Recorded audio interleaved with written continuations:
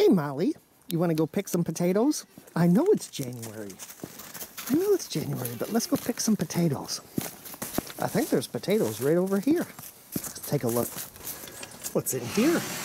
Oh, tomatoes. What about potatoes?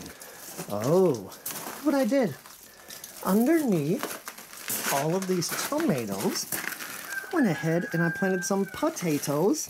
And look at, these aren't that bad. For the middle of January, that's not bad at all. Let's see how many we can get. All right, there's one. And all I did was plant these in basically goat hay. That means hay that the goats have pooped and peed in. And let's get these aside for just a moment. I'm actually super excited about this. So you see there's some little ones, probably too little to eat. Let's see what else is in here.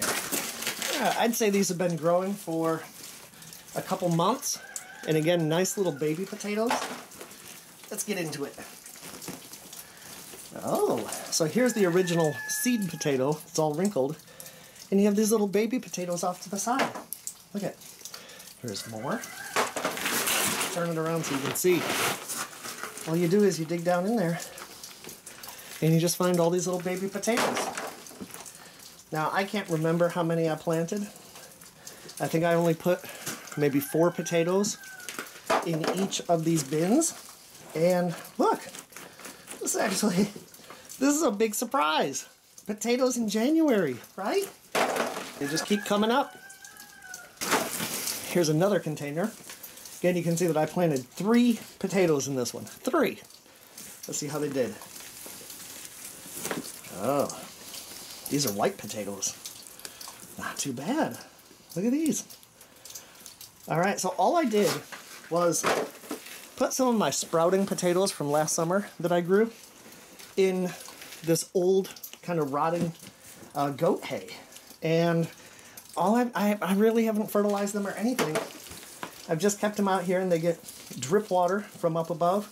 Let's pull this one up. All right. And I'd say this was a pretty good success. I still have other potatoes in the house from last summer, but they're starting to sprout. So this will be nice. Nice, firm, fleshed potatoes. And really, no time, no effort whatsoever. Right there you can see the original seed potato. So this was 3 potatoes, and you know, it gave us some return. It's not the most optimal potato growing situation, but it's only been a couple months, and yeah, I'm pleased with that. Those 3 potatoes, I mean, we were probably just going to throw those out anyway. They were all wrinkled. These are all the potatoes I got from a couple bins, neglected bins, underneath the bench in my greenhouse.